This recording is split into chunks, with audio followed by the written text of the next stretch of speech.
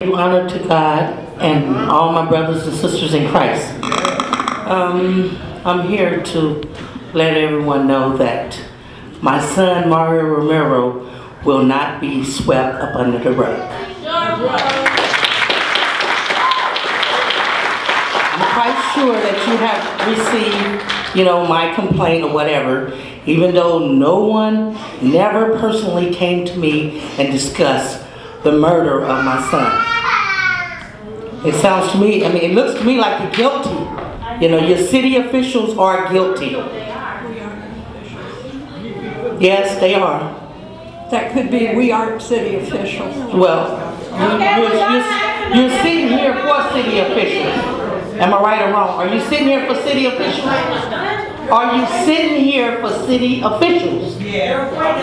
Okay.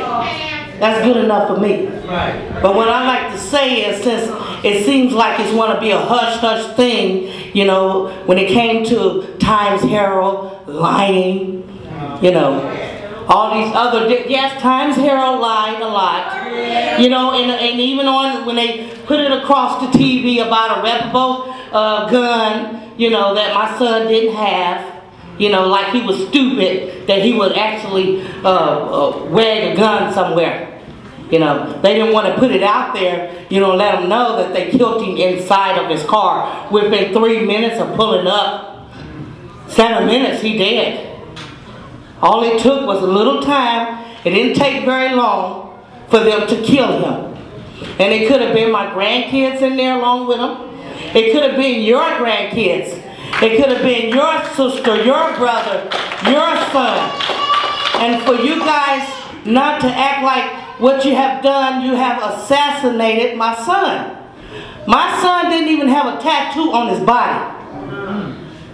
The police is the one that put all these holes in his heart, in his lungs, on his sides, up his arms, all through his body. And then you're going to sit and you're going to sweep it up on the rug like that never happened? My son was somebody. He was in the entertainment field. He liked to entertain people. You took something away from me. Thanksgiving, I could not even enjoy Thanksgiving. Excuse me? I couldn't even enjoy Thanksgiving. Just the thought, and I'm quite sure each and every last one of you went home and enjoyed your family. I was without my son. I have a younger son that looked up to my older son, the one that was taken, that was stolen. His life was stolen. His life was kidnapped. And then I didn't even get the recognition at Kaiser Hospital to even identify my child's body. Your time is up. But I want you to know that you will not be swept up under the rug, okay? I want you to know that.